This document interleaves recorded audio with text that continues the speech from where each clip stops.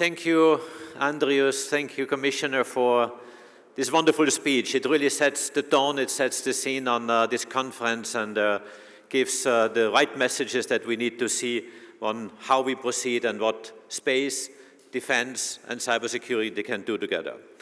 So, dear Commissioner, dear representatives of the Italian establishment, dear members of the Parliament, and also representatives of the European Commission, it is such a pleasure to be here in front of you as the Director General of the European Space Agency in this place here in Frascati in ESRIN, which used to be my home for 15 years. I have been working here before the very able leadership of now Simonetta Kelly, who has been taking over my position as Director of Earth Observation and Head of ESRIN. So I know the area very well and I know the context extremely well, and I'm very pleased to welcome you all, including my old colleagues and staff members of the European Space Agency who have been working here, building up wonderful projects and still keep pushing very hard to success for Europe. So it is quite a pleasure to be here for such an important topic, but also in front of such an influential community. And I really see many of you who are key people in advancing defense, space, cybersecurity, and I'm very pleased and very honored to be here and address you as Director General of ESA on the side of space, what space can contribute to all this. Many of you may know me well. I'm a man of candor, but especially of action. And therefore, I've committed myself throughout my whole career to serve our European citizens with all the work we are doing with our space technology and our space programs. Because I've always considered that space infrastructure is a tool for our citizens, is a tool for our countries to succeed, and therefore an opportunity for positive and constructive progress, a tool for uplifting humankind, a tool for better understanding and protecting the Earth, a tool to boost our economies, and a tool for political leaders to shape and build the European identity. And this is something that is very dear to my heart. Copernicus, which I had the pleasure and honor to build up with thousands of people across Europe, is a very good example of exactly that. But today, let us be audacious and not shy away from what has been a discrete but clear driving force for space efforts, of its technology breakthroughs, of pushing the boundaries of collective will, our security and defense. And why do I say discrete? Because Europe has been shy in coming to terms with the legitimate role of cooperative space which it plays in our security and in our geostrategic independence. And it is now a fact. Europe's space and defense autonomy has become one of our continent's foremost priorities, as we have just also heard very clearly from Commissioner Kubilius. Europe has long chosen its own cooperative, excellence-driven path, concentrating on areas such as science, critical applications, and safety. And we have been building up our world capacity in exactly those domains. Through this soft power, Europe has been a beacon of light, of hope, and of progress in the eyes of the entire world. We can only be proud of all these achievements. Meanwhile, the space policies and programs of our international partners, friends, and competitors alike have a substantial degree and are driven now much more by another priority, which is defense. For example, the United States GPS system is a military application made available to civilian users and international partners, whereas Galileo, our European equivalent, was conceived, as you may recall, as a civilian program under civilian control, making the subsequent critical use of Galileo by defense communities a very complex process in which civilian approaches had to be adapted to unfamiliar security constituencies and much more stringent military requirements. Today, the United States is set to invest about $175 billion in its Golden Dome in record time. And China has already demonstrated the use of defense-ready technologies in space years ahead of what Europe can currently accomplish. So let's be clear. While some of Europe's countries with a defense space infrastructure each operate roughly 10 military satellites, China and the US count them in the hundreds, if not thousands. Every 5 minutes, a Chinese satellite flies overhead. That makes about 3 flybys by the time I finish this statement.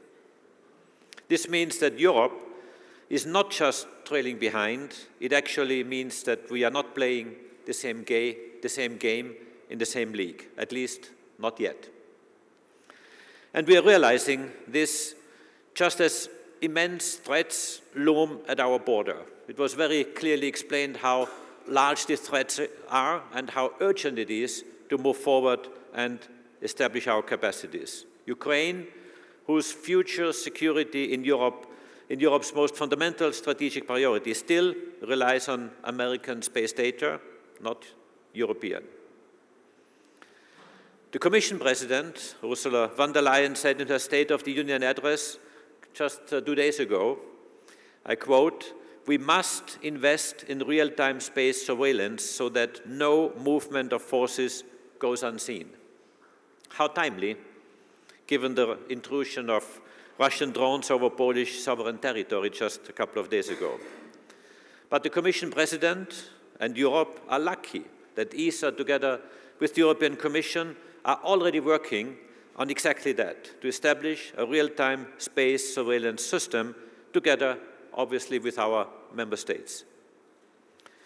ESA is the tool of its member states, and I really would like to take the opportunity to thank all the member states of ESA who are here. The ambassadors are invited to this event, but in particular also Italy. Here, a very strong space nation, Teodoro Valente, as the president of ASI, and his team are here in large numbers, and really big thank you to all the effort and the support given throughout the years.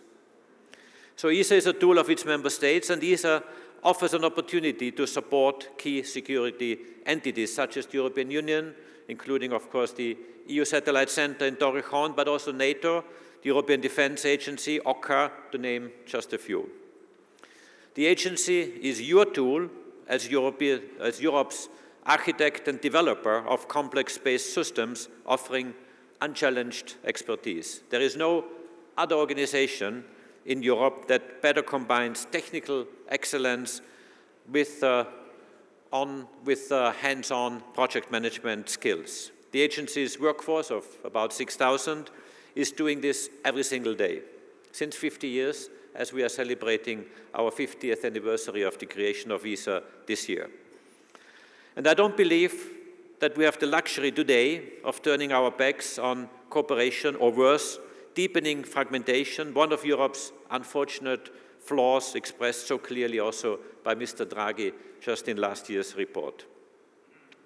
In your report, in your own words, Commissioner Kubilius, you say that Europe is preparing for war. Now, the urgency of the threat we face requires that we work with today's tools that we are already having at our disposal. In this respect, I'm convinced that ESA provides the opportunity for our member states, for the European Commission to implement the security requirements, including also in defense. Of course, ESA will never replace national efforts or sovereign capabilities. ESA can be entrusted with the security capability segments that can be shared, and shared in a pooling and sharing approach where each owner retains full control of his or her systems but benefits from others who can offer excess capabilities, and vice versa. It will be more efficient if space systems are federated, and it will bring operational added value to national defense communities. In addition, ESA and the European Union, through the European Commission, will add capacity and provide its contribution in the pooling and sharing philosophy to significantly enhance observation frequency, and add new technologies. But also, ESA's role should be to create the system architecture so that all the systems and contributions can interact seamlessly while respecting, obviously, the highest security requirements. And as we are still discussing what I regard as an inevitable evolution, not a revolution, in Europe's space activities, defense capabilities are already building up in space, far from the public's eye. I have met frequently with General Philippe Adam, the head of the French Space Command, until just a few weeks ago, and he has long been adamant that the first battleground in any modern conflict will now be space. Not air, not sea, but space. And why is this? Because no modern strategic planning or military system can do without the key data gathered and relayed from space. And we are not talking about science fiction. Events that used to be largely classified are now openly available for public information, precisely to raise awareness, to prepare citizens for a new era of security, for new threats and new collective efforts. Need I recall the previous French Defense Minister Florence Parly's warning when she disclosed the hostile eavesdropping of the Franco-Italian secure satellite Athena Fidus by Russia's Luch Olymp in 2017? This was a space policy game changer that required political courage. It started changing mindsets. Need I recall that in November 2021, just 4 months prior to the invasion of Ukraine, Russia proceeded with an anti-satellite test, destroying one of its own satellites, but unnecessarily creating thousands of fragments of space debris. What was the point of this except intimidation, a smoking gun, signaling an imminent invasion?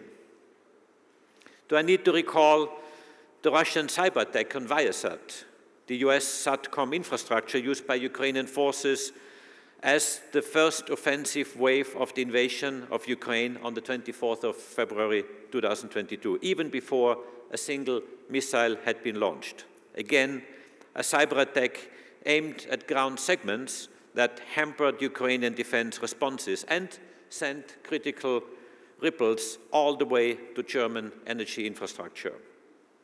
Need I recall, and as also recalled by the Commissioner, that GPS jamming and spoofing has since been used on a permanent basis over and around Ukraine as a hybrid warfare strategy towards neighboring EU countries. It is well documented, and we observe it every single day over Finland, Poland, Lithuania, or Bulgaria, where airplanes suddenly lose position, navigation, and timing signals. Thankfully, the Galileo secure PRS signal will be available by the end of this year, a service designed to protect against interference and spoofing. We must up our game in space and defense. This is undisputed, but it also requires bold political decisions. This is the message that you, Commissioner Kubilius, and also I myself have been relentlessly explaining to our member states. ESA is not a security actor, but is unquestionably a security provider. There's a very fine line in this distinction. ESA will never operate intelligence satellites, but it can provide the space infrastructure to a designated operator, as we already do in Galileo. And let me also be very clear. My goal is to make sure that ESA is the right body to support the Union's and Member States' security and defense interests in space and from space. We have proved so by building Galileo and delivering its secure PRS signal, by building Italy's outstanding dual-use IRIDE program, with the development of independent access to space through our launchers Ariane 6 and Vega C, with the game-changing cybersecurity and cyber defense capabilities being built as we speak in our European Security and Education Center in Belgium, to name just a few. And my task now is not only to safeguard and protect Europe's critical assets, but to anticipate its needs for tomorrow. With Commissioner Kubilius, we have therefore agreed on a coordinated effort to build European resilience from space, a system of systems which is composed of 3 pillars: Earth observation in support of EOGS, navigation with LEO PNT, and secure communications in preparation of IRIS². This effort should, for example, bring ISR capabilities and revisit times down to 20–30 minutes at any point of our planet. The European Resilience from Space program will be open to subscription in November during the ESA Council at ministerial level in preparation of the European Union's EOGS program, which we expect to start in the next MFF from 2028 onwards. Our vision is long-term and structured.